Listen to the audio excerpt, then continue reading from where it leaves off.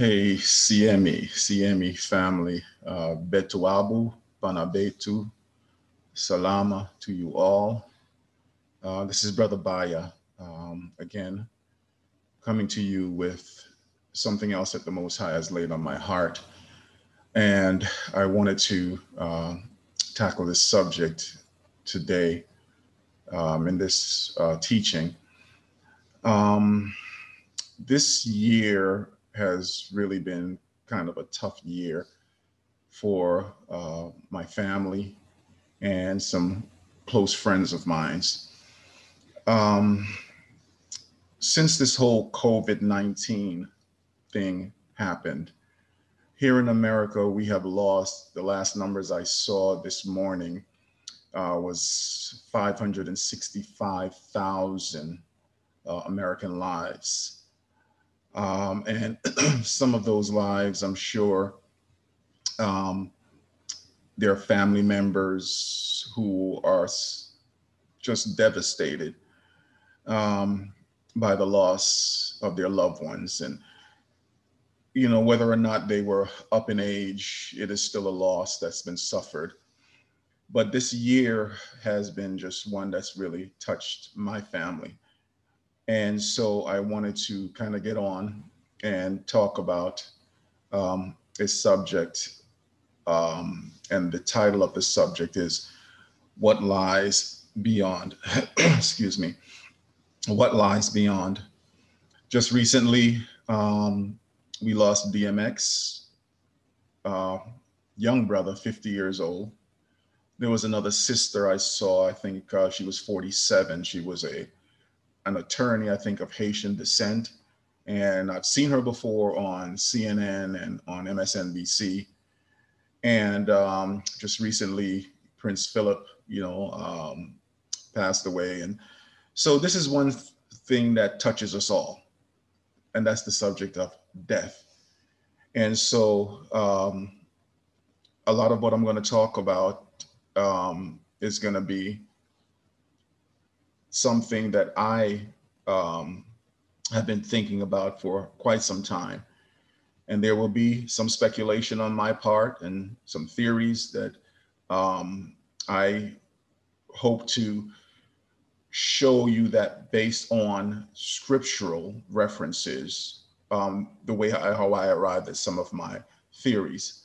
So we're going to jump right in to this subject, and we're going to try to keep it as condensed as I can because it is so much to talk about, and this is a subject that scholars over the years have debated, and even till today, we have no clear um, knowledge of what lies beyond.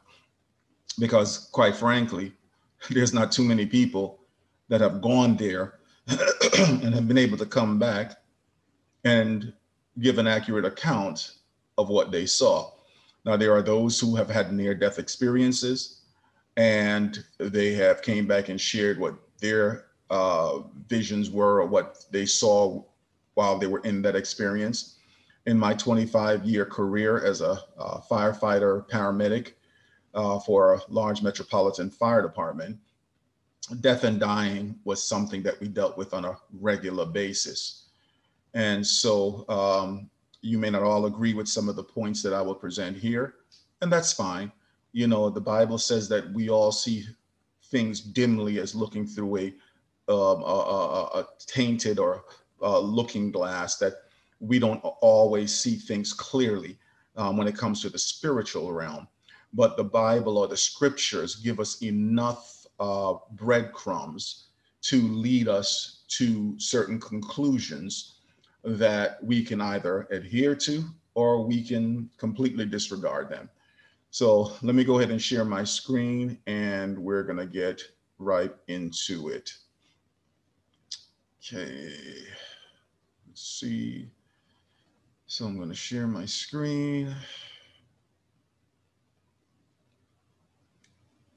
Okay, and here we go. So what lies beyond? And we're going to talk about death, and the grave. There are some questions that I would like to answer with this teaching, and one of them being, what is life as we know it? What is life as we know it? What is the soul? What happens when we die? And then what is our final fate? What is our final fate? And as we go through, many of these points will be answered throughout. So it's not like point 1, point 2, point 3, point 4, but throughout this whole teaching, I'm hoping to touch on those 4 questions. So I'm going to start off with the scripture in Colossians 1 and 12 that says, giving thanks unto the Father, which hath made us meet to be partakers of the inheritance of the saints in light, who has delivered us from the power of darkness and hath translated us into the kingdom of his dear Son, in whom we have redemption through his blood, even the forgiveness of sin, who is the image of the invisible God, the firstborn of every creature. For by him were all things created that are in heaven and that are in earth, visible and invisible, whether they be thrones or dominions or principalities or powers. All things were created by him and for him. And let's go to, and verse 17 says, and he is before all things, and by him all things consist, right? So this is talking about whom the world called Jesus. Some call him Yeshua, Yesiah. But it's talking about him being the firstborn of every creature, and that all things, for by him were all things created, and for him and by him all things consist. So when we think of what is life, there are things that sustains life, right? And Yesiah, whom the world called Jesus, is one of the in his divinity, that he is the source that the Father utilized to bring all things into existence, right? We know that the Most High, in his power, he brought into existence all things, right? All things. I know that one of the things I said in one of my previous teachings, that I used to buy into the concept of calling the Most High, he is the Alpha and the Omega, the beginning and the end, until, I really began to think about that. And I'm like, what is the Alpha? Alpha means the first, Omega means the last in the Greek. But the Most High was always in existence. So he was not the first of anything. He was always in existence. He always was, always is, and always will be. And before him, there was nothing. There is no before him. After him, there's nothing. There is no after him. So he existed by himself. That's what makes him the Most High. And so in his process of creation, he brought all things into existence by his will. And so, we can get deeper into that, but I don't want to get too far off track, because I'm talking about death and what lies beyond, right? This is a scripture that I've gone back and forth with in several of my lessons because it has significance. And that's in Genesis 1 and 2. It says, and the earth was without form and void, and darkness was upon the face of the deep, and the spirit of Yah moved upon the face of the waters. Every time I read that scripture, it seems like that one little phrase was just plugged in there. And it seems like, well, wow, this is kind of out of place. Why was that just plugged in there like that? And the spirit moved upon the face of the water. And the revelation that I got from that is that the spirit is like a catalyst. It's an energy conduit that when the Spirit moved upon the face of the water, there's in one of the translations it says fluttered or hovered over the face of the water, that it created a catalyzing energy that energized the water, so that when the Most High said, "Let there be," things sparked into existence. And so that is the reason why water represents such a significance in the spiritual realm. Why? Because even the very first form of life came out of the water. The very first form of life came out of the waters, right? So we're talking about what is life as we know it, right? Um, Genesis 2:7 said, "And Yah Elimo formed man of the dust of the ground and breathed into his nostril the breath of life, and man became a living soul." Breathed into his nostril the breath of life, and man became a living soul. What I like to think of when I read that term breath of life, I like to think of the breath that brings to life, the breath that brings to life, right?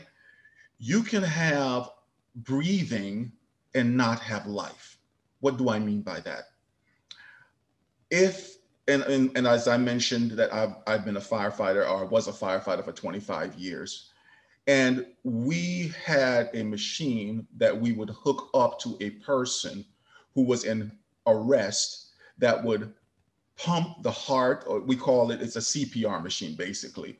We call it, back in the days, it was called a thumper, but it was basically an artificial life sustaining machine that created a compression, and it also breathed for the patient. When someone is on a ventilator, and some of you have had family members, and especially during this COVID crisis, that have been placed on ventilators, to have the ventilators artificially breathing for them. And even a person whose body, or who no longer has brain function, through the electroencephalogram, they register brain activity.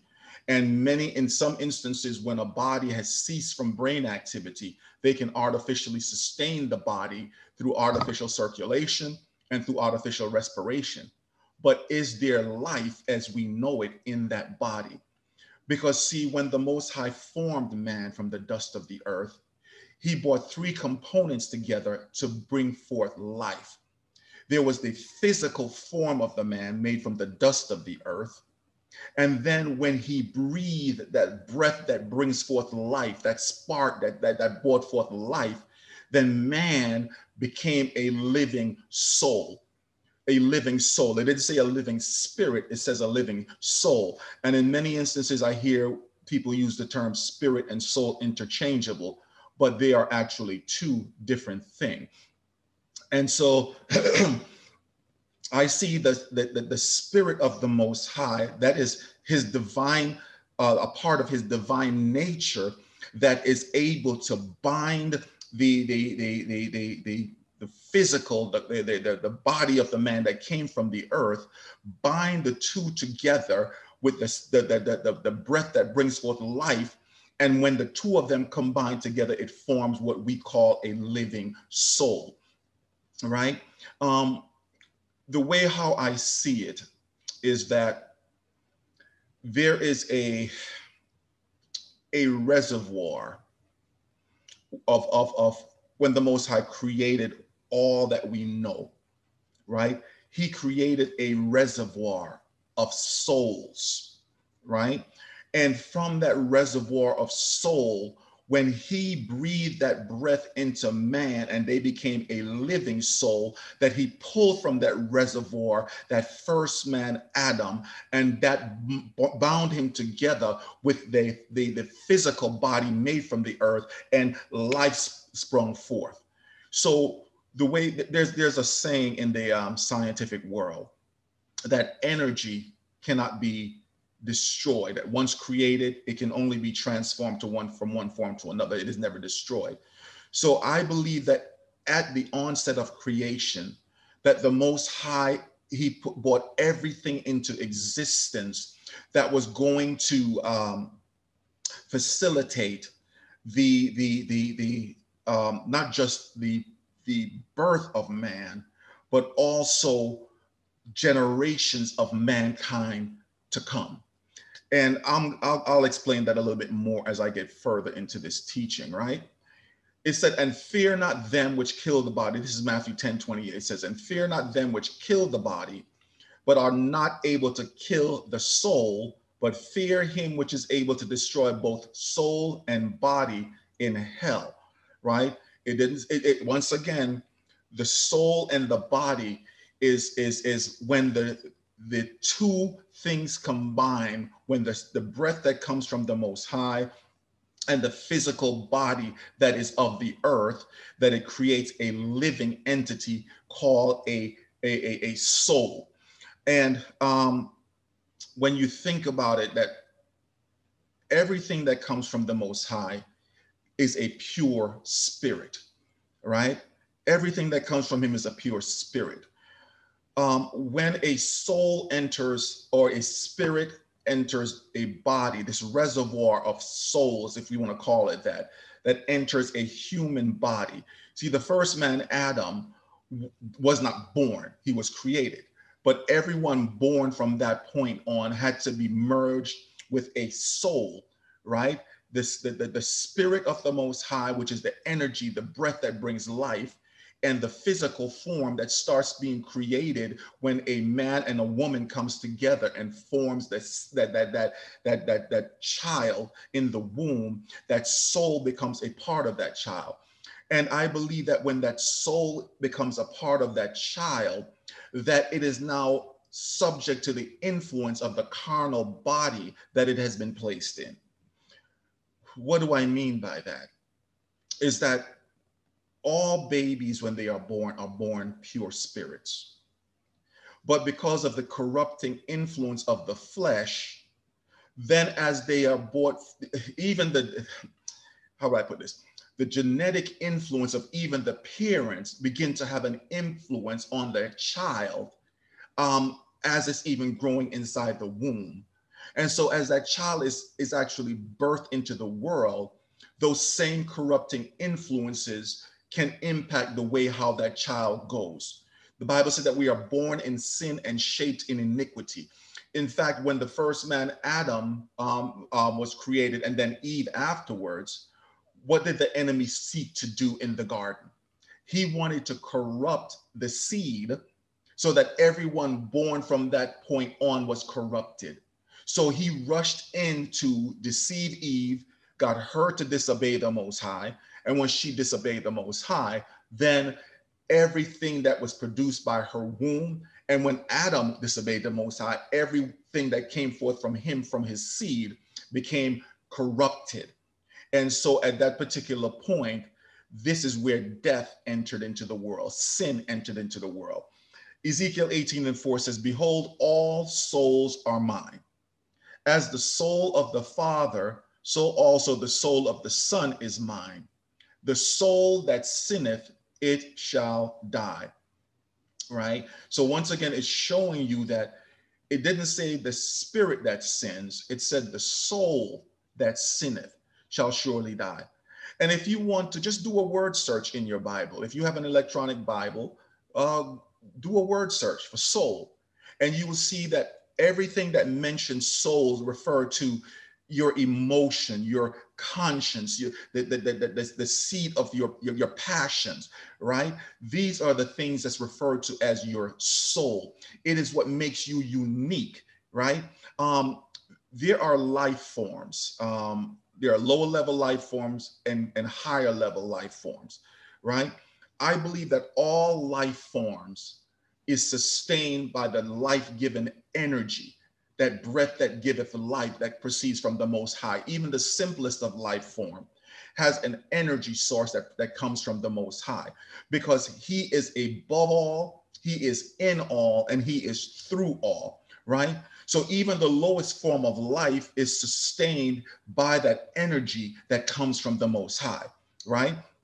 But there is a difference when it comes to the higher level life forms, and we're going to get into that also, right? In Job 27:3, it says, all the while my breath is in me, and the spirit of Yah is in my nostril, My lips shall not speak wickedness, nor my tongue utter deceit. So he's showing you a distinction here between his natural breath, when we respiration is another term for while while he has respirations going on, which is his natural breath, but there is also the spirit that is in his nostril. So there's a natural breath and there is a breath that bringeth life, right? And as I mentioned in the example about the ventilator, that you can have someone that's ventilated, but whose life has left him because that spirit that bringeth life has departed from him. Genesis 7:21 said, and all flesh died that moved upon the earth, both of fowl and of cattle and of beasts and of every creeping thing that creepeth upon the earth, and every man, all in whose nostrils was the breath of life, of all that was in the land, in the dry land, died. So once again, the breath that bringeth life. We're not just talking about respiration. We're talking about the spirit that bringeth life, right? Let's keep it going, right? And the flesh and the spirit, right? Ecclesiastes 3 verse 19 says, for that which befalleth the sons of men befalleth beasts. Every one thing befalleth them. Even one thing, befalleth them. As the one dieth, so dieth the other. Yea, they all have one breath. And when you look at that term, it's Strong's H7307, which is ruach. So that a man have no preeminence above a beast, for all is vanity. So what does it mean by they all have one breath, right? Is it just the physical respiration? Or is it the energy that came from the Most High that produces the life in all beings? Think about this, right? That what differentiates us from the animals is that the animals were created by just the word of the Most High. But he breathed the breath into man, right? And man became a living soul. That is why there is a spirit in animals. And if you ever look into the eyes of an animal, you can see that there is a spirit behind that, right? There is a spirit of a man, and then there's a spirit of a beast. Ecclesiastes 3:21 says, who knoweth the spirit of man that goeth upward, and the spirit of the beast that goeth downward to the earth, right? What it's saying is that there are certain earthbound spirits and certain spirits that are heaven bound. The reason why there's a differentiation is because the spirit that brought man to life was different when he merged with that flesh and became a living soul, because the Most High imparted that spirit unto him by breathing into him. That's why we are created in his image and in his likeness. It is only the Most High that can give life. We often say he is the giver of life. It is only his spirit, his energy, that can produce life, right? And so the life that is in an animal, that spirit that is in the animal, is bound to the earth. But the spirit that is in a man is bound to the Father himself, because even though all of them proceeded from the Father, but the spirit that is in a man returns to him because it proceeded from the Father when he blew that breath into man. And from that point forward, everything that creates that living soul in a man was from that spirit, that spark that brought forth life and created that entity we call the soul. Ecclesiastes 12 and verse 7 says, then shall the dust return to the earth as it was, and the spirit shall return to Yah who gave it, right? So when it comes on to our bodies, when we die, when we pass on, that which is of the earth is going to return to the ground. But the spirit that gives life, that gave us, that animated us, returns back to the Father who gave it. Psalms 146 and verse 3 says, "Put not your trust in princes, nor in the Son of Man, in whom there is no help. His breath goeth forth, he returneth to his earth. In that very day his thoughts perish." So when a man's breath leaves him, then he no longer, the thoughts, the interaction, the emotions, all the things that he experienced while in this body stops at that particular point because he enters into a different realm of reality. He enters into a different realm of reality. Blood cries out. And Yah said unto Cain, "Where is Abel thy brother?" And he said, "I know not. Am I my brother's keeper?" And he said, "What hast thou done? The voice of thy brother's blood crieth unto me from the ground." Right? The voice of thy brother's blood crieth unto me from the ground. Um, was it just the blood, or was it the physical body that was destroyed by what Cain did, that spilled his blood, that part of him? Remember I said that the Most High created three things that fused together to form a living soul. He had the physical body, which he created out of the dust of the ground. Then he had the breath that he breathed, or the breath that brings forth life. And then that spark that created, that merged the two entities together to create a living soul. So when you kill someone and you spill their blood, that soul that is connected with that physical body, that blood is able to even cry out to the Most High, right? Leviticus 17:11 says, "For the life of the flesh is in the blood, and I have given it to you upon the altar to make an atonement for your souls, for it is the blood that maketh an atonement for the soul." That's why the Bible talks about spilling innocent blood. And there is a judgment for those who spill innocent blood. That's the reason why those who are involved in Satanism and witchcraft and all of these things, they try to get children or babies, infants, because they are seen as innocent. They have not yet been corrupted as how adults have been corrupted. There's a scripture that says that without the shedding of blood, there is no remission for sin. So when it comes to, it is only blood that can redeem from sin. That is the reason why it was necessary for the sacrifices of bulls and goats and all of those things. But those things couldn't sustain it. So it took the sacrifice of Yesiah, the lamb that was slain from the foundation of the world, in order to provide a mechanism by which we can all receive redemption from sin through the sacrifice of his blood. Blood cries out.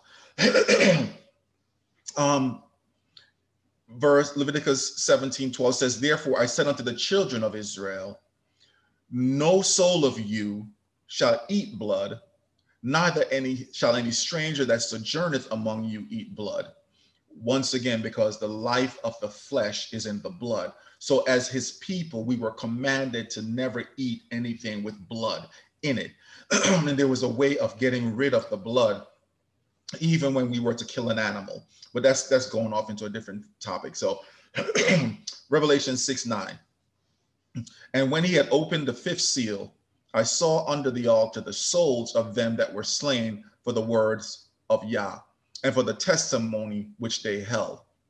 And they cried with a loud voice, saying, How long, O Yah, holy and true, dost thou not judge and avenge our blood on them that dwell on the earth?"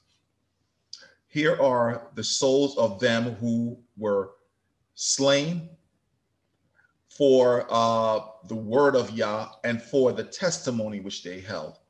And so they were crying out from under the altar. So the question then becomes, was it only those that was able to cry out, the ones who were slain, or the ones, or are there others who are able to communicate the same way, because I've heard different teachings and I've heard different people's opinions about whether or not when we leave this body that there is a consciousness. Some say that once we leave this body, we go into a place of sleep, of rest, where there is no conscious thought, and that we just are waiting until the second coming of Messiah, when that's the time when we'll all excuse me, awaken and come back in some form of existence. Well, that is not my belief, and that is not the conclusion that I come to when I read the word. And there again, as I go through these different scriptures, I'm hoping to show you that we have to come out, and I've said this in some of my previous teachings, is that we have to stop trying to use our intellect to try to figure out everything, because in the spiritual realm, to the natural man, there's certain things that just doesn't make sense. And so we have to stop trying to figure the Most High out using our natural mind and our natural intellect, because he is so far above us. And the things in the spiritual realm, the rules are all different there. And so do we all have clarity? As I said in the beginning, we're all trying to figure a lot of things out. And the things that I'm presenting here is based on my understanding of the scripture. There again, you can agree or disagree, and that's fine. You know, we're just here to learn together. And I would encourage that if someone has another opinion, I'd love to hear it, because I'm here to learn just like you all. You know, we're all trying to learn. The fate of the righteous and the wicked. Luke 16, verse 22. And it came to pass that the beggar died and was carried by the angels into Abraham's bosom. And the rich man also died and was buried. And in hell he lifted up his eyes, being in torment, and seeth Abraham afar off, and Lazarus in his bosom. And he cried and said, Father Abraham, have mercy on me, and send Lazarus that he may dip the tip of his finger in water and cool my tongue, for I am tortured in this flame. This is a story that we've all in Christianity, we've heard several messages preached on that. But the gist of this story is that you had two different people that passed away, died as we know it. One who in his life lived sumptuously, had all the finer things that life could offer. The other one was a beggar, just desiring to eat the crumbs that fell from the rich man's table. But now the rich man is in hell being tormented. And the beggar that died, the Bible said, was carried by the angels into Abraham's bosom, or the place called Abraham's bosom. Why was it Abraham's bosom? Why not Moses? Why not Noah? There's a reason for that, but I don't want to get off into that side note in this particular teaching. But it was a place of comfort for Lazarus, while the rich man was in torment. And we know the rest of the story, that he was saying, you know, could you send Lazarus back to warn my brothers, because I've got brethren, they don't want to come to this place. And he's like, no, they got the prophets, because let them hear them, because even if one was to come back from the dead, people wouldn't believe, right? And so there are different places where souls, when it leaves this body, goes. And I know that if you're one that believes that, well, the soul just goes into a place of eternal or sleep or rest until the time when Messiah comes, well, this doesn't fit that narrative, right? Because you're seeing that both of them, after dying, there was a consciousness to both of them. But not only that, but there was pain and suffering, torments, and there was comfort in the bosom of Abraham. Okay, Psalms 34:7 says, the angel of Yah encampeth round about them that fear him, and delivereth them. Why did I put that particular scripture there? Personal experience. My wife has shared this story. When her mom was about to pass away, my sister-in-law had a dream or a vision that she saw in the room where my mother-in-law was, a malaki, or an angel, was waiting to escort her soul back to the Most High, to that place of comfort. And when my wife knew that, she knew that her mother was going to pass away, because there was a malaki waiting to escort her home. Um, we may or may not believe in these things. You know, we have that term, the guardian angels. I believe that for every soul that the Most High in his preeminence decides on, he is going to allow that soul to enter into the realm of existence, that there is a malaki, an angel that facilitates that particular soul being placed into what is to become the body, that's going to be the vessel, the vehicle to carry that soul, right? Matthew 18:10 says, "Take heed that ye despise not one of these little ones, for I say unto you that in heaven their angels do always behold the face of my Father which is in heaven." Right? Does it mean that when a person now is entered into this realm, and if they are not of righteous, that angel is no longer there to minister to them? That part I don't know. I don't know about when it comes to the wicked and what happens to that angel. I just know that when it comes to the righteous, that the Most High has a malaki that is on assignment for you specifically. And that assignment is a permanent assignment to you. The angel of the Lord encampeth. That means he stays there. He surrounds you. He's there with you. He is there with you all the time. All right. 2 Corinthians 5 verse 1 says, "For we know that if our earthly house of this tabernacle were dissolved, we have a building of Yah, a house not made with hands, eternal in the heavens." When reading that scripture, there are three different things that are mentioned there. There is your earthly house, which is this body that possesses our soul, right? That is animated by the spirit of the Most High Yah.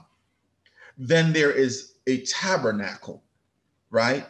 Which, when we think of a tabernacle in today's, we even name churches tabernacles.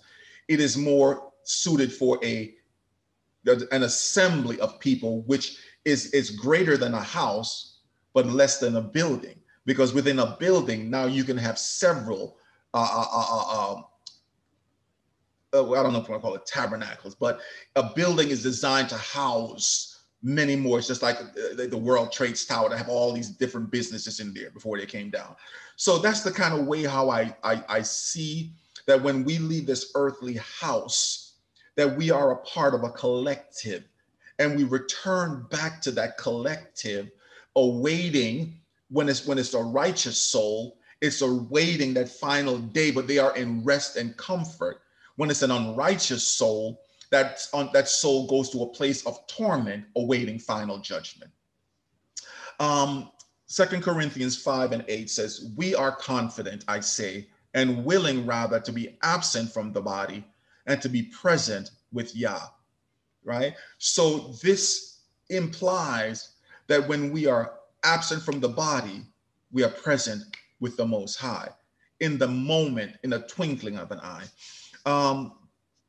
I don't watch the whole Derek Chauvin trial, for those of you who are keeping track of what's going on with the death of George Floyd. But there was a testimony of a doctor, an older gentleman, and when he said that, as he was describing it, he said you can see at a point that there was life in George Floyd, and then the next second there was not. One of my reasons for doing this teaching is that when we leave this realm of existence, the moment we take our last breath, then what happens on the other side. And this is just things that we need to think about, because we only have this one life to get it right. Because when we close our eyes on this side of eternity and we open our eyes on the other side, then everything that whether we believe in God or not, whether we believe in all of these things, the spiritual realm, heaven, hell, whether we believe any of that is irrelevant, because once you are on that side, doesn't matter what you believe when you are on this side, that reality now becomes your new reality. Anyway, let's keep it moving. Philippians 1:21 says, "For me to live is Yeshua or Yesiah or Christ, and to die is gain. But if I live in the flesh, this is the fruit of my labor. Yet what I shall choose, I what not, or what I shall choose, I don't know. For in other words, he's kind of like in a dilemma. He said, for I am in a strait betwixt two, right? I'm caught up between these two trends of thoughts. Having a desire to depart and to be with Yesiah or Christ, Yeshua, which is far better. Nevertheless, to abide in the flesh is more needful for you." So once again, here is an indication that to depart from this body, when you are a righteous person, that you immediately go on to be with Christ, right? And when I say with him, is in that place of comfort, you go back to being a part of that pool of soul, that reservoir of souls that is awaiting the final day of judgment. Transfiguration, Matthew 17, verse 1. "And after 6 days, Yesiah or Jesus, Yeshua, taketh Peter, James, and John, his brother, and bringeth them up into a high mountain apart, and was transfigured before them, and his face did shine as the sun, and his raiment was white as the light. And behold, there appeared unto them Moses and Elias talking with him." Now, this story, once again, is another one of those that we've heard all of our lives in Christianity. And when you think about it, this represents two states or two different people, right? That Moses, we know, died, right? So Moses physically died. And Elijah or Elias was translated. He was transformed. He never tasted death. But now the two of them appeared to Yesiah. Both were speaking with him, and the disciples saw them, right? So were these people the only ones that had a consciousness after they had either made a transition from this life into the eternal and didn't taste death like Elijah did? Or like Moses, who did die, but yet they're both standing here talking to Yesiah or Jesus or Yeshua, right? Mark 12:24 says, "And Yesiah answering them, Yeshua said unto them, Do you not therefore err? Because you know not the scriptures, neither the power of Yah. For when they shall rise from the dead, they neither marry nor are given in marriage, but are as the angels which are in heaven. And as touching the dead, that they rise, have you not read in the book of Moses, how in the bush Yah spake unto him, saying, I am the Elimo of Abana, of Yitzhaka, of Yakuba," right? He said he is the Elimo of, he is not the Elimo of the dead, but the Elimo of the living. You therefore do err. Once again, this is a statement that when the Most High was saying to Moses, Massa, I am the Elimo of your forefathers, Abana, Abraham, Yitzhak, Isaac, and Yakuba, Jacob, right? He said he's not the God of the dead. He is the Elimo of the living. So when we die, do we go into a state of nothingness, just awaiting? Or are we still alive? Our soul, that which makes us unique, is that still alive in this reservoir, as I call it, this collective. Um, I used to, I'm a big science fiction fan, and I've said that before. In the movie Star Trek, or in the series Star Trek, there was a guy, I cannot remember his name, but he was this being that was shapeshifters, and because he didn't know how to properly emulate the way a human being looked, he kind of created his own and shape, and he kind of looked funny the way how he was. But there was one of the episodes that he actually ended up back on his home planet, and on his home planet there was this pool of water that the crew didn't know what it was. And somehow, and I forget how the whole movie went, but he found himself back in that pool where they were actually his people. And so he became a part of that collective. And he didn't want to leave, but they somehow pulled him back out of it. And, as the story went. And when I was thinking about this lesson, I remember that episode, and I see us as being like that when it comes onto the spiritual realm. That there's a pool that we return to when we came from that pool, and we return back to that pool of souls that awaiting the time of of the final judgment. But there's a distinction before we are born and after we've lived the life in this flesh, because what happens to us depends on how we live this life. Once we emerge with a body and become a living soul, then the influences and the things that we've done in this body determines the place that we return to when we return back to the Father. Anyway, in Jeremiah 1 verse 5 says, before I formed thee in the belly, I knew thee. And before thou camest forth out of the womb, I sanctified thee, and I ordained thee a prophet unto the nations.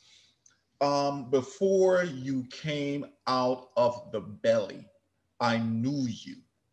And before you came out of the womb, I sanctified you, and I ordained thee a prophet unto the nations.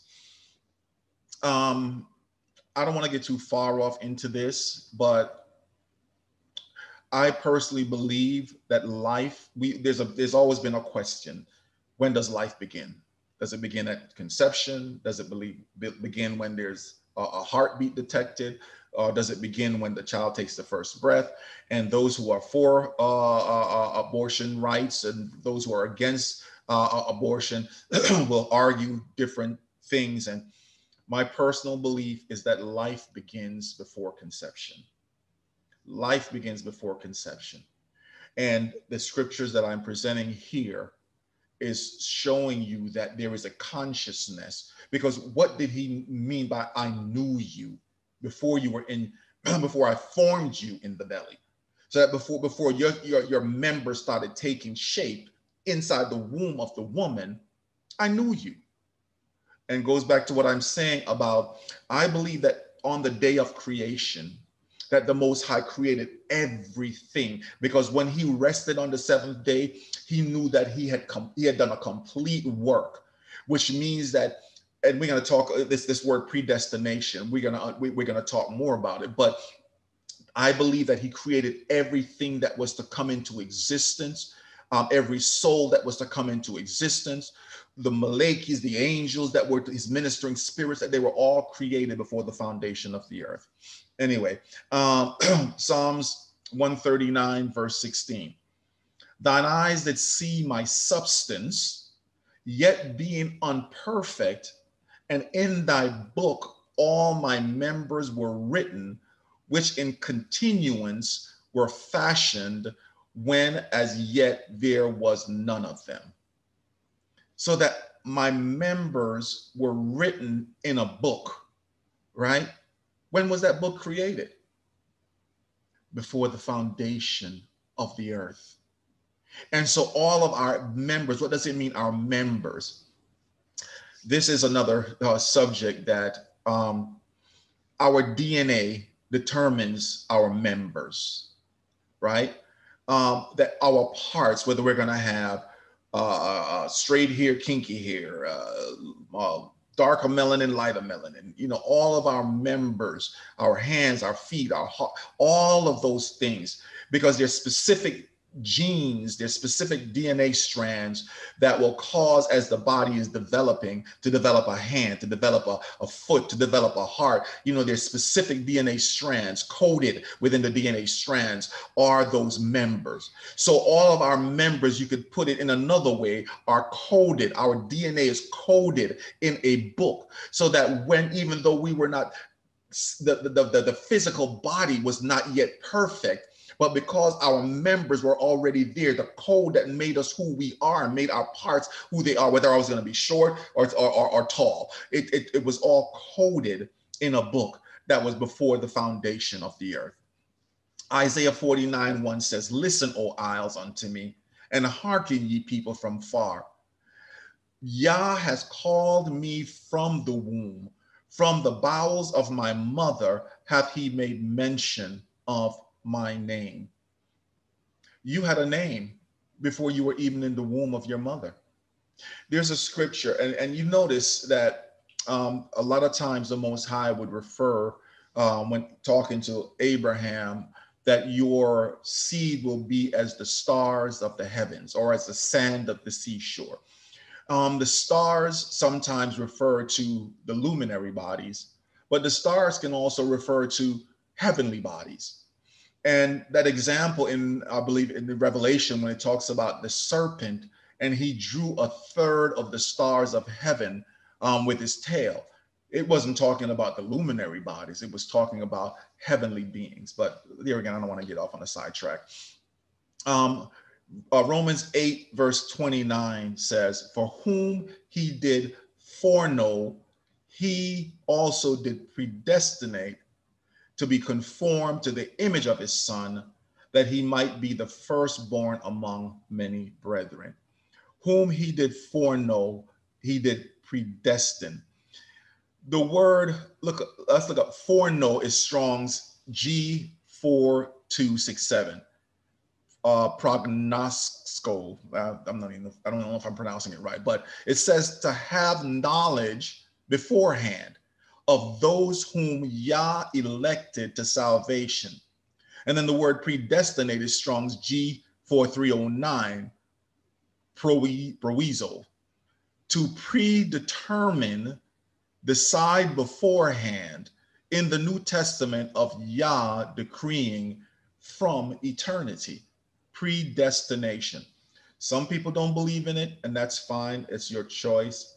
But I believe that the Most High, when he created the heavens and the earth, that there were certain things that was set in motion that was predetermined from the foundation of the earth. And there are certain people that was predestined. And I know that there are some religious cultures that build their whole theology on this idea of predestination. Well, if I'm predestination for destruction or I'm predestined for life, I can do whatever I want to. See, this is once again trying to apply human logic to spiritual matters, right? Because I believe that if you think that you are predestined for salvation and you go out there and you sin and do whatever you want to, you might have been one of those that was predestined for damnation. Or if you are somebody who was out there cutting up and you changed your way of living, and you became righteous and began doing the right thing and obeying the laws and the commandments of the Most High, and now you are saved, then you might have been one of those ones that was predestined for salvation. You see, it's we cannot apply human logic to the Most High, right? Romans 8:30 said, "For whom he did predestinate, them he also called. And whom he called, them he also justified. And whom he justified, them he also glorified. Right? So there are some that was called from the foundation of the earth. What did he say about Yesiah? That he was slain from the foundation of the earth. So why would he be slain from the foundation of the earth?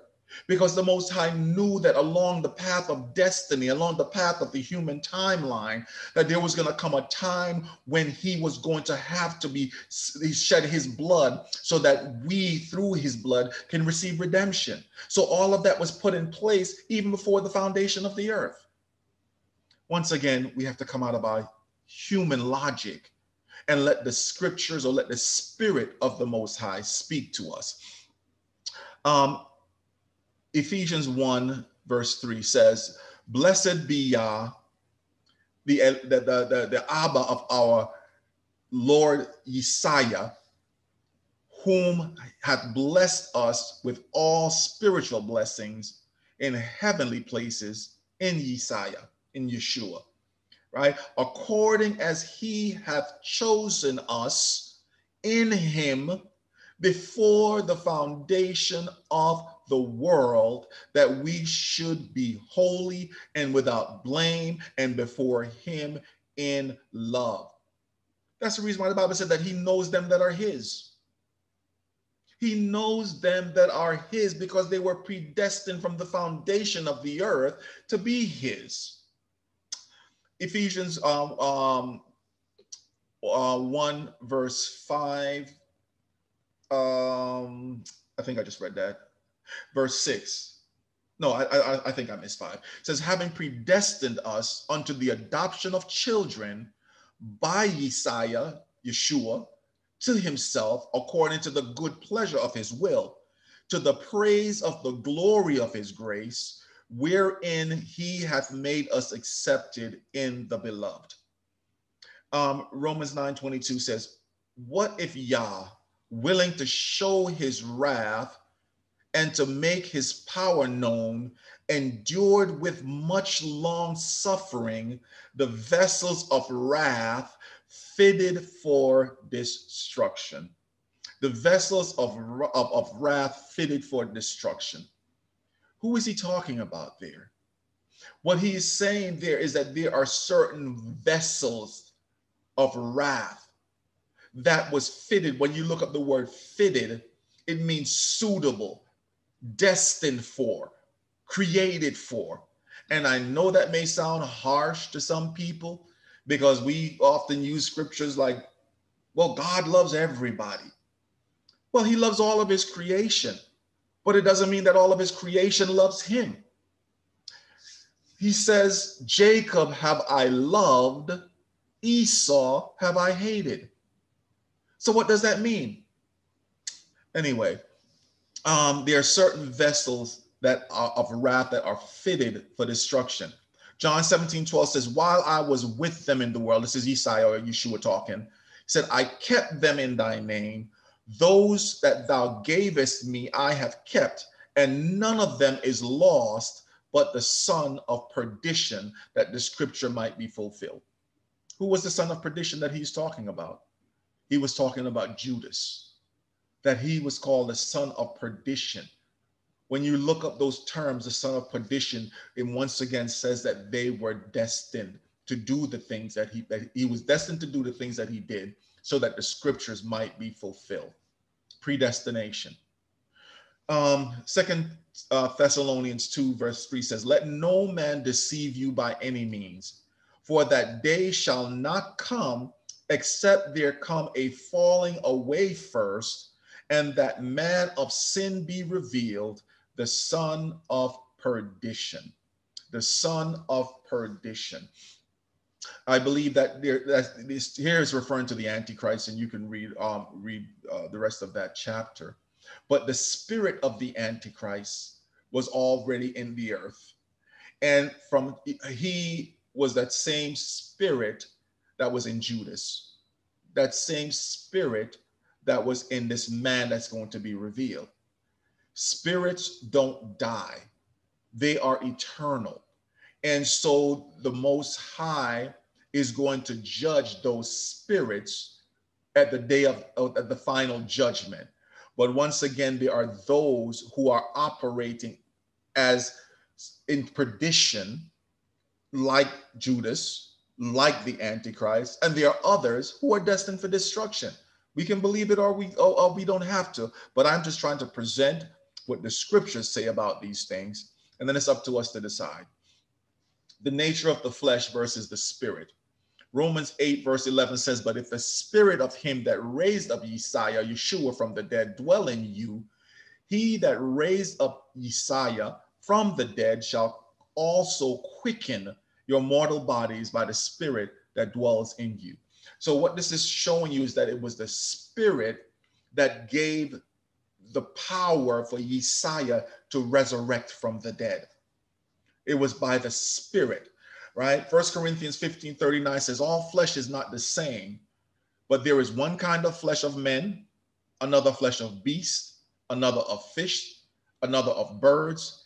There are also celestial bodies and bodies terrestrial, but the glory of the celestial is one, and the glory of the terrestrial is another, right? Remember, I mentioned earlier that there are certain earth-born spirits, and then there are certain heaven-born spirits. That's why when the animals die, the spirit that brought them life, they are earth-born spirits versus those that are heaven-born. And one of the things that we don't fully understand and is not taught is what are the roles of spiritual beings, spirits as we call them, in the overall act of creation, in the overall manner of the way we live, in the overall operations of the earth, and the overall operations of things. That is a deep, deep subject that, in these last days, we need to dive into these things, because what is going on in the earth is dependent upon what is happening in the spiritual realm. And if we're ignorant of these things, we're going to be fighting on the wrong battlefront. But anyway, that's just a side note. In 1 Corinthians 15, verse 44, it says, it is sown a natural body, it is raised a spiritual body. There is a natural body and there is a spiritual body. As it is written, the first man, Adam, was made a living soul. The last man, Adam, was made a quickening spirit. See, when Adam, he became, how do I put this? When he sinned, disobeyed the commandments, right? He was a living soul that sinned and brought death into the world. What did the Most High tell him? In the day that thou sinneth, thou shalt surely die. That means that sin that brought forth death had to be reversed by another Adam that would bring forth life, a quickening spirit, which means bringing to life. So by Adam, all that was born after him was subject to death. And all that came after Yeshua's death was now being able to be quickened, both in the natural sense, because we were made a new creation. When we accept him, his spirit enters into us and it begins to change our whole the way how we live our lives in this flesh, right? There's a scripture that says that I am crucified with Christ, but nevertheless I live, but yet not I, but Christ that liveth in me. And the life that I live by faith in the Son of God who loved me and gave himself for me, if I'm quoting that right? So he became a quickening spirit. And it is by the spirit that when the time comes that we will be changed into a resurrected body, similar to Yeshua. And we'll talk about that in a minute. 1 Peter 3, verse 19 says, but which also he went and preached unto the spirits in prison, which sometimes were disobedient, which once the long suffering of Yah waited in the days of Noah, while the ark was a preparing, wherein few, that is 8 souls, were saved by water. So this was a reference to the Yesiah going and preaching to those who had died prior to the flood. And, one of the things that I'm not, and I'm just going to be honest with you, I'm not sure that if it was only those up until the flood, or if it even included those up to Yesiah's came into the earth, because there again, Yesiah was the firstborn of many brethren. So that means that no one could take on or enter. Here's what I believe, that in order to enter into that place of rest, awaiting for the reunification of the soul, as we consider it, with a body, right, that will face the final judgment, I believe you have to be escorted into the kingdom, into that place of rest, right? And so I believe that those who were stuck in prison, as the scripture referred to it, had to wait until Yesiah came and released them from that prison so that he could escort them into that place of rest that is awaiting them until that final day of judgment.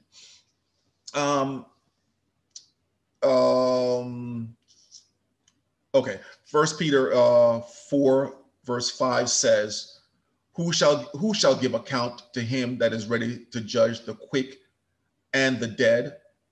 For this cause was the gospel preached also to them that are dead, that they might be judged according to men in the flesh, but live according to Yah in the spirit. So was he preaching the gospel to people who was in a state of catatonic state, no life, no thought, no consciousness? I guess consciousness is the best word. That had no consciousness. So how could you preach to someone that has no consciousness? And I know we can say, well, he's Yesiah, he could have wakened them up. And there again, we can believe whatever we want to. I am just trying to show that when we leave this body, that it doesn't mean that we go into a place of lack where there's no consciousness, that we continue to maintain a consciousness about us, to where we can either go to a place of torment or go to a place of rest. Inheriting the kingdom. Now I say, brethren, that flesh and blood cannot inherit the kingdom of Yah, neither does corruption inherit incorruption. Behold, I show you a mystery. We shall not all sleep, but we shall all be changed in the moment, in the twinkling of an eye, at the last trump. For the trump shall sound, and the dead shall be raised incorruptible, and we shall be changed. All right, for this corruptible must put on incorruption, and mortality must put on immortality. So once again, it's talking about the nature of the flesh. Flesh and blood cannot inherit the kingdom because flesh is mortal. Flesh is corrupted. And so flesh cannot go into the spiritual realm. Even in the realm of judgment, the kind of flesh that's going to be in eternal damnation is not the flesh that went back to the ground. It is a flesh that it becomes eternal. 1 Corinthians 54. So when this corruptible shall have put on incorruption, and this mortal shall have put on immortality, then shall be brought to pass the saying that is written, death is swallowed up in victory. O death, where is thy sting? O grave, where is thy victory? The sting of death is sin, and the strength of sin is the law. So once again, if you notice, and I think it's in the next slide, so I don't want to jump ahead. Resurrection. Luke 24, verse 36 says, and as they thus spake, Yeshua himself stood in the midst of them and saith unto them, peace be unto you. Behold, verse 39 says, behold my hands and my feet, that it is I myself. Handle me and see, for a spirit hath not flesh and bones, as ye see me have. This was when after Yesiah's resurrection and he appeared in a room with them, they all thought he was a ghost. It freaked them out. And he says, no, I'm not a ghost. I'm not a spirit.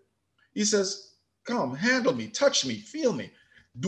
A spirit does not have a corporeal form or a physical form. He says, a spirit hath not flesh and bones as you have seen me, as you see me. So there is a flesh and there is bones, but it is different from the flesh. And I remember I read earlier that there is one flesh of animals, one flesh of there is a different flesh and bone to the spiritual realm. And what are some of the things that he was able to do in his divinity? He was able to be touched. They even said that they gave him a meal; he was able to eat. And so, I think that's a subject for another time when we to talk about, well, what is the state of the spiritual beings and what we will be able to do in the spiritual realm once we are in our resurrected bodies. Anyway, First Thessalonians 4:16 says, for Yah himself shall descend from heaven with a shout, with the voice of the archangel. I think I read that already, because this is talking about, this is where we get the rapture doctrine from, and that's a whole nother subject. So I won't even get deeply into that. But let me just go down to Second Esdras, verse 7:32. Second Ezra 7, chapter 7, verse 32 says, and the earth shall restore those that are asleep in her, and so shall the dust those that dwell in silence, and the secret places shall deliver those souls that were committed unto them. This is a book that is a part of the Apocrypha, and I know that some people don't read the Apocrypha, and that's fine. But this is in the book of Esdras, Second Esdras, where it says that the earth are going to restore those that are asleep. See, in all the scriptures that I've shared, what is showing you that what part then goes to sleep? I believe that it is the physical body that returns to the ground, returns to the dust, that is the part of our existence that goes to sleep. It is that part that returns to the dust, returns to the earth, right? That part of our bodies goes to sleep.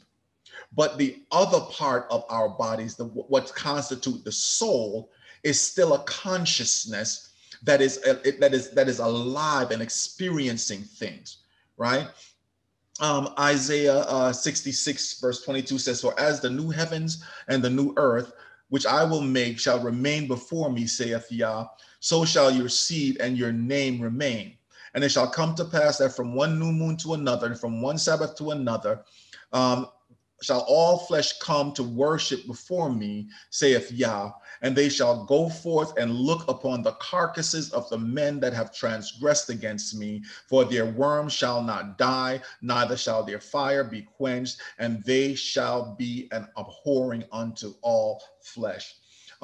This is referring to, and I believe that at the time when we are now living in the new heaven and the new earth, that we're going to be able to see the souls of those who have transgressed and the torment that they are in.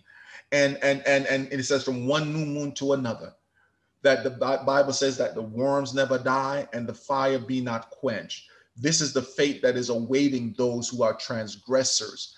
And I'm hoping that that when people hear things like this, that they will take it to heart. Conclusion. 2 Timothy 1 verse 7 says, for Yah hath not given us the spirit of fear, but of power and of love and of a sound mind. The reason why I am bringing this scripture here is the fear of dying is a natural thing amongst all of us. No one wants to die. In fact, we don't even like to think about dying. When I was working, there were times when, guys who, when they got tired, they had no qualms about jumping on the gurney, what we call the gurney or the stretcher, and laying down and sleeping, going to sleep. I couldn't do it because I know how many dead people that we had on those gurneys, no matter how much times you change the sheet and disinfect or whatever. But it's something about that gurney that I could not do it. I would rather go to sleep on the bench seat, which is the seat that the officer would sit and the paramedics who are attending the one on the gurney. I would rather lay down on that and go to sleep if I had to go to sleep. And there are times we had long assignments that we were out there for hours and hours. You know, we were on watches or whatever. And so we had to stay out there for hours and hours. And if I was going to lay down and sleep, that's where I would sleep, but not on that gurney. Too many dead bodies was on that thing. But the fear of death will cause us to do things that we would not naturally want to do, because there's such a thing called fight or flight, that the body tries to preserve its life in the natural sense. And if the fear of death can cause us to agree to things that we would not normally want to do, but because we don't want to die, we do those things, then death has power over us, because people can use the threat of death in order to get us to comply. And for those who are who understand biblical prophecy, that there's going to come a time when you may be faced with having to die or live if you're going to be in compliance. 1 Corinthians 15:19 says, if in this life only we have hope in Christ, we are of all men most miserable. Now, if Messiah is risen from the dead and became the first fruit of them that, but now is Messiah risen from the dead and become the first fruit of them that sleep. So this is just assuring us that, yes, I know this is all we know. We have friends, we have families, we've developed a life, we've developed relationships. And so we want to hold on to this for dear life. And anything that threatens this, we will fight our hardest to try to maintain. But there's also a scripture that says that him that saveth his life shall lose it, but he that loseth his life for my sake shall find it again. I'm not saying that we're going to go out and do stupid things to jeopardize our lives. And we want to try to take care of ourselves and try to, eat healthy and live healthy and do the right things to prolong our lives as long as we can. But we cannot be so fearful of death that we're willing to just go along with the programs. And those of you who have ears to hear will understand what I'm saying, just because we're afraid of dying. Hebrews 11 says, 35 says, women received their dead raised to life again, and others were tortured, not accepting deliverance, that they might obtain a better resurrection. This story, and I'm going to read in another apocryphal books, in the book of Maccabees, a story that I think that everyone should read. And whether you believe in the apocryphal books or not, but this story here is a powerful testimony of people. I know we read in the Bible about people such as the 3 Hebrew boys that in the face of being thrown in the fiery furnace, that they stood in the face of the king and said, we're not going to bow, no matter what. You kill us, throw us in the air if you want to, we're not going to bow. Daniel in the lion's den, we know about that. But this story in the book of Maccabees, I thought was a powerful story, right? 2 Maccabees 7:20 says, but the mother was marvelous above all and worthy of honorable memory. For when she saw her 7 sons slain within the space of 1 day, she bare it with a good courage because of the hope that she had in Yah. But doubtless, verse 23 says, but doubtless the creator of the world, who formed the generation of man and found out the beginning of all things, will also of his own mercy give you breath and life again, as you now regard not your own selves for his law's sake.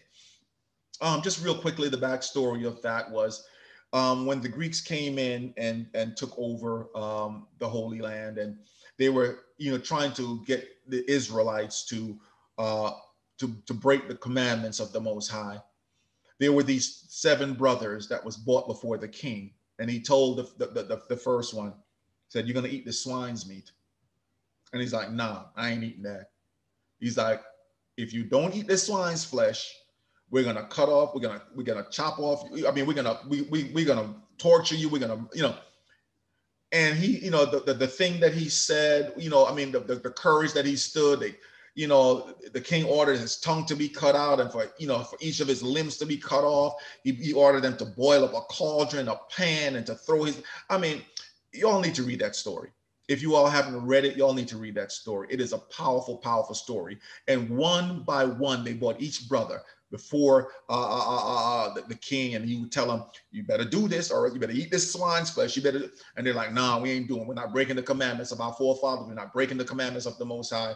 Another one died. Another one died. Another one died, being tortured, all the way up until the last son, the youngest. And the king tried to promise him, "Listen, if you do this, I'm going to give you all kind of riches and fame, and you'll be my friend," and blah, blah, blah. And he's like, "Nah, you can take all that stuff because I'm not doing it." He went to the mother and said, "Listen, mama, you better talk to your son. Y'all done seen what I did to all the other children. This is the fate that's awaiting him." And when you hear what the mother told him, it's just a beautiful story.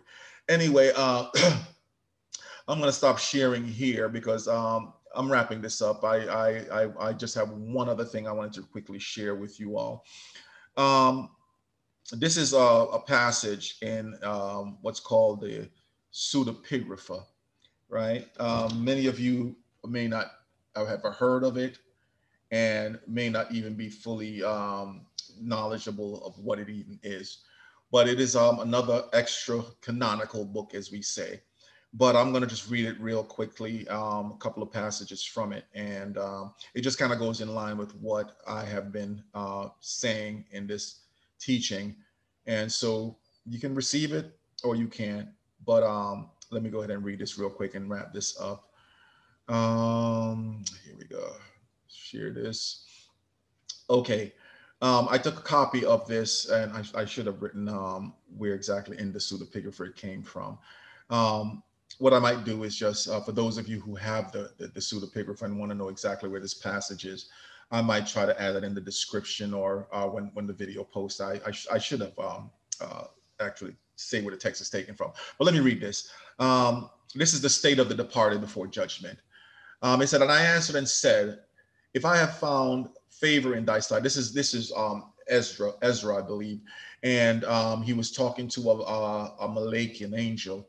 And the angel was revealing certain things to him. And he said, "If I found favor in your sight, Lord, my Lord, show this also to your servant, whether after death, as soon as every one of us yields up the soul, we shall be kept in rest until those times come when you will renew the creation, or whether we shall be tormented at once." He answered me and said, I will show you that also, but do not be associated with those who have shown scorn, nor number yourself among those who are tormented." So in other words, don't put yourself in the same category. It says, "For you have a treasure of works laid up with the Most High, but it will not be shown to you until the last times. Now concerning death, the teaching is this: when the decisive decree has gone forth from the Most High that a man shall die, as the spirit leaves the body and returns again to him who gave it, first of all, it adores the glory of the Most High. I can bear witness to that. I had a dream one time, and in this dream, I saw the presence of the Most High just pass above me like up in a cloud. And the presence was so powerful. When I tell you, it was so powerful that it overwhelmed me, that all I could do in my dream, I just found myself just bowing down and just crying out, hallelujah, hallelujah, hallelujah. And when I woke up, I was still saying, hallelujah, hallelujah. That presence was just so overwhelming. So when it says that the spirit, it will adore the glory of the Most High, I get it. I get it. And if it is one of those who have shown scorn and have not kept the way of the Most High, and who have despised his law, and who have hated those who fear him, such spirits shall not enter into habitations, but shall immediately wander about in torments, ever grieving and sad in 7 ways. Once again, when you go back to the story of the rich man and Lazarus, Lazarus went to a place of comfort. The rich man went to a place of torment. So once again, you can believe it if you want to. The first way, because they have scorned the law of the Most High. The second way, because they cannot now make a good repentance that they may live. Once you close your eyes on this side of eternity, and immediately you awaken on the other side, there's no more repentance. There is no repentance beyond the grave.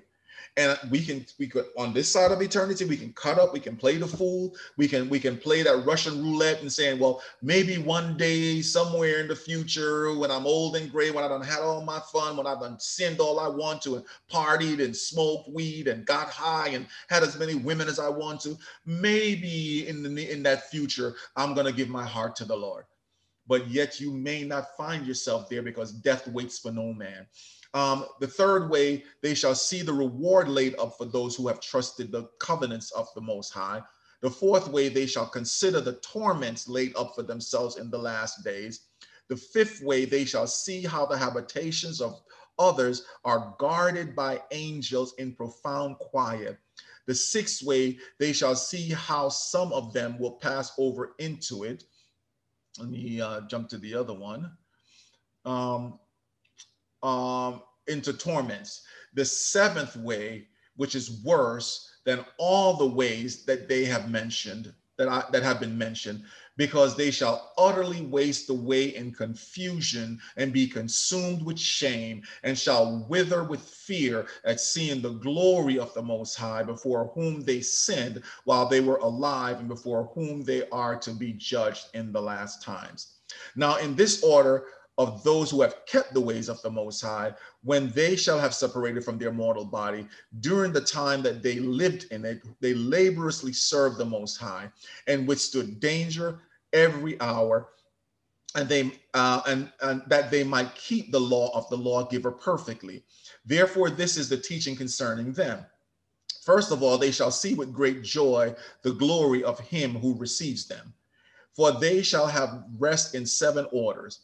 The first order, because they have striven with great effort to overcome the evil thoughts which was formed in them, that they might not lead them astray from life into death. The second order, because they see the perplexity in which the souls of the ungodly wander, and the punishment that awaits them. The third order, they see the witnesses which he who formed them bears concerning them, that while they were alive, they kept the law which were given them in trust. The fourth order, they understand the rest which they now enjoy, being gathered into their chambers and guarded by angels in profound quiet, and the glory which awaits them in the last days. The fifth order, they rejoice that they have now escaped what is mortal and shall inherit what is to come. And besides, they see the straits and toils from which they have been delivered, and the spacious liberty which they are to receive and enjoy in immortality. The sixth order, when it is shown to them, their face is to shine like the sun, and how they are to be made like the light of the stars, being incorruptible from then on. The seventh order, which is greater than all that have been mentioned, because they shall rejoice with boldness, and shall be confident without confusion, and shall be gathered without fear, for they hasten to behold the face of him who they serve in life, and from whom they are to receive their reward when glorified. This is the order of the souls of the righteous, as henceforth is announced, and as aforesaid are the ways of torment, which those who would not give heed shall suffer thereafter. I answered and said, will time therefore be given to the souls after they have separated from their bodies to see what you have described to me? He said, they shall have freedom for 7 days, so that during these 7 days they may see the things of which you have been told, and afterward they shall be gathered into their habitations. Right?